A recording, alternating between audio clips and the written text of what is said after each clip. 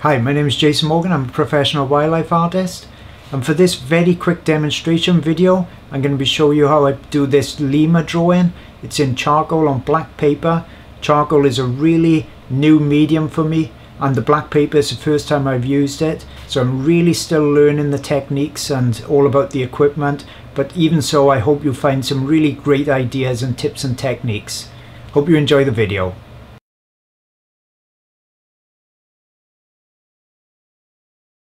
Here I'm using white transfer paper under my drawing so that I don't get any mistakes when I'm transferring to the black paper. Then a kneaded rubber to wipe out most of the heavy marks so that I've just got a guideline.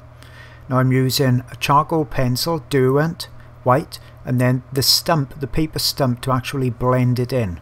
Now some of these paper stumps are really hard, the cheaper ones you buy, and the Derwent ones are made from rice paper, so they're really soft. So if you want a softer appearance, I'd use the Derwent ones. If you don't want the charcoal to spread as much, use the harder ones.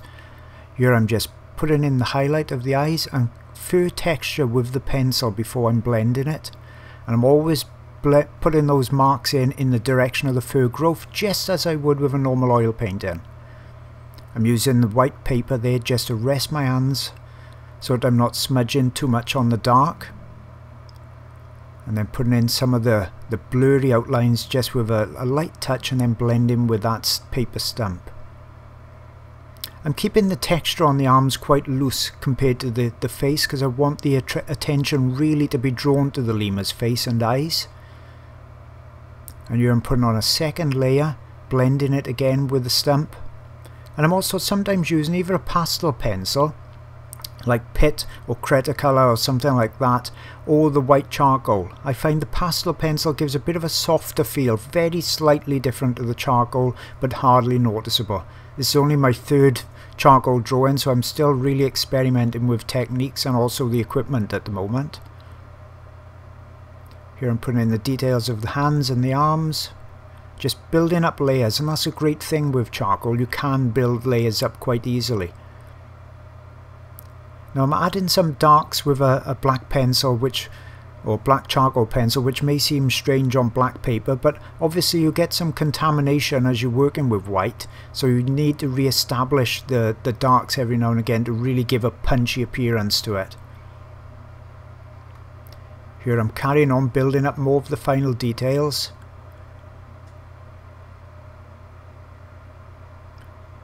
And then I'm starting to work on the very fluffy furry body, blending it with my finger and then going back over to give the impression of the fur texture itself.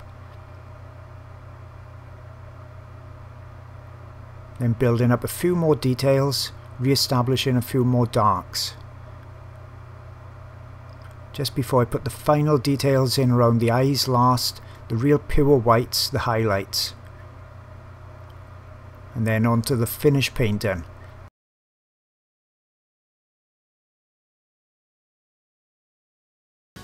Hope you've enjoyed my video. If so, you may like to subscribe, that way you'll never miss out on any of my new videos. There's also loads of tutorials, full-length videos, demonstrations over on my website, jasonmorgan.co.uk. See you all again soon.